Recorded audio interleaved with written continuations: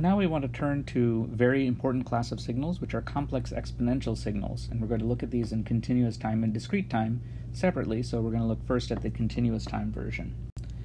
So the learning objectives for this section are quite a few. We want to be able to write the general form of complex exponentials and use Euler's formula to express sinusoids in terms of complex exponentials, and then sketch special cases of real exponentials and exponentially modulated sinusoids and real sinusoids, and then be able to calculate fundamental periods and frequencies for complex periodic exponentials and explain the similarities and differences between different complex exponentials. So that's a mouthful, but I think it's all very interrelated all these topics are interrelated with each other.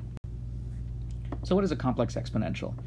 It's just a signal which is constant times e to the at. But the tricky part is that both c and a can be complex numbers. And basically all the other signals we're going to see is a special case, whether c is real or a is real or so on and so forth. We can kind of come back and this is the generic form. Okay, so let's start with the simplest case. Suppose that c and a are real numbers. That means that the signal is real. Everything is real. So these should be pretty familiar looking. If we have an exponent that's bigger than 0, there's exponential increase, and if there's exponent is less than 0, there's an exponential decrease. So this is e to the 1/2 t. And you can imagine other e to the 3t and stuff like that is going to jump up even faster. So here's e to the minus 1/2 t, so it's decaying to 0, and you can see it's decaying to 0 exponentially fast, which is pretty fast. In fact, faster than many things can grow, like linear functions. So you see these should be familiar from calculus. But if we make a, the thing in the exponent, purely imaginary, then we have another special case, right? So we have c times e to the j omega naught t, so now a is equal to j omega naught. And then if we write c in magnitude phase form, we can see that we can pull up the phase into the j term, so we get the magnitude of c, which is a real number, times e to the j, and then omega naught t plus the phase of c. So we can focus on the case where we, in fact, just look at real c, or in fact c equals 1, because that'll be just easier to think about. Then we have a complex exponential, e to the j omega naught t. And this is a periodic function. It's a periodic with period 2 pi over omega naught, so that means after t0, which is 2 pi over omega naught, t naught seconds, we're going to get the signal will repeat itself. And the way to think about this really is that this is a phasor which is kind of spinning around in the complex plane. So this is the complex plane, this is the real axis, and this is the imaginary axis. Right? So this is a periodic function. So we're going to want to sort of understand more about this periodic function, and Euler's formula is going to be used a lot in this class. And here's the form that we're going to use it in, basically, which is to say e to the j omega naught t is cosine omega naught t plus j sine omega naught t. So that's pretty straightforward. And what this implies is that regular sines and cosines are linear combinations of complex exponentials. So cosine, I can just take e to the j omega naught t and plus e to the minus j omega naught t, and the sine terms are going to cancel, and I'll just get 2 times the cosine term. So if I want 1 times the cosine term, I divide by 2. And similarly with sine, we're going to divide then by 2j. It's kind of useful to recognize that 1 over j is just equal to minus j, and if you cross multiply by j, you can see that. So we should be okay with having the j in the denominator. So I'm going to call this process of breaking cosines and sines into complex exponentials as Eulerizing, or maybe you can also think of it as Eulerizing to combine them back together to get a cosine. And this is going to be very useful to gather like terms. It's actually kind of inconvenient to work with cosine and sine a lot of the times, and more convenient to work with these complex exponentials. You might not believe me now, but hopefully later you'll see that it is, in fact, easier. So just to get warmed up for yourself, you should try expressing cosine omega naught t times sine omega naught t by Eulerizing and cross-multiplying. and then see if the formula that you get makes sense in terms of known formulas you have for double angle formulas. Yeah.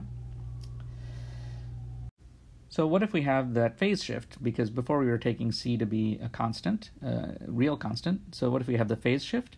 So if I want to know what is a cosine omega naught t plus phi, we know that it's the real part of e to the j omega naught t plus phi.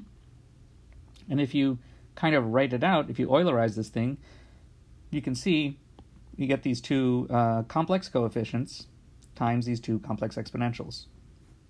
So cosine is just the sum of two complex exponentials as before. The amplitudes of each term here are complex valued.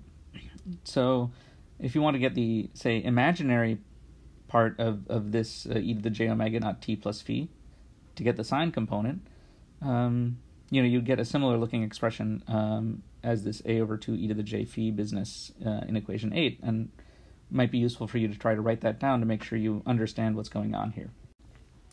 If we have a complex exponential that's, say, e to the j omega naught t, and their favorite little example here, and it's got period t naught, which is 2 pi over omega naught, then what you can do is you can define what are called harmonically related complex exponentials. So those are just complex exponentials with frequencies that are multiples, integer multiples of omega naught.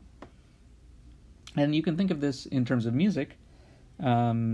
It's basically saying you double the frequency and you get an octave above the omega naught, and then if you double it again, you get an octave and a fifth, and so on. Now, this is not a music class, so I'm not expecting everybody to get the music references, but basically they're integer multiples of the fundamental frequency. And these are called harmonically related because these are what are called the harmonics of the signal. So, if we want to look at the very general case of complex exponentials, we can split this constant c into its magnitude and phase form, or its Cartesian form. So we can take this. We're going to write the c in terms of magnitude phase and the a in terms of Cartesian, and then we plug in, and we can see that we get a constant times e to the RT times e to the j omega naught t plus phi. So we're putting all the complex stuff upstairs in this exponent, and all the real part outside, multiplying it. So if we Eulerize this, we can see that it's this. We just have to Eulerize this complex exponential here, and we get a cosine term and a sine term. And so we can see each of these are like, if I look at the real part, it's this cosine is, a cosine wave, and it's multiplied by e to the RT. If r is negative, we get this decaying exponential, so it should look like a cosine wave bouncing between kind of the complex exponential and its reflection. So let's see a plot of what that looks like. All right, so here's e to the t. So here we have an increasing exponential, and this cosine 3 pi t plus pi over 6. And you can see what happens is exactly this. You draw e to the t, and you draw minus e to the t, and then you say, okay, the cosine is bouncing up between +1 and -1, so it's hitting this the upper and lower boundaries of these exponentials as we go along. And if you have a decaying exponential, you get a similar sort of behavior. Here we have e to the minus t times this cosine, and so we plot e to the minus t and minus e to the minus t. That's these two decaying dotted lines here, and our cosine bounces up and down between them, hitting the boundary every time the sine or the cosine is -1 or +1, until it decays out. And so what you can see is that these complex exponentials are actually very useful when you look at their real parts and imaginary parts. You can see they're very useful at modeling phenomena that exhibit this kind of behavior, and hopefully you've seen this before in previous classes, where you have like a sort of sinus wiggly part that is decaying exponentially in magnitude as you go out into time. So it's like a bell that rings and then kind of fades out. So this is the case for continuous complex exponential signals, and I guess the other case we have to look at is discrete, and we'll do that next.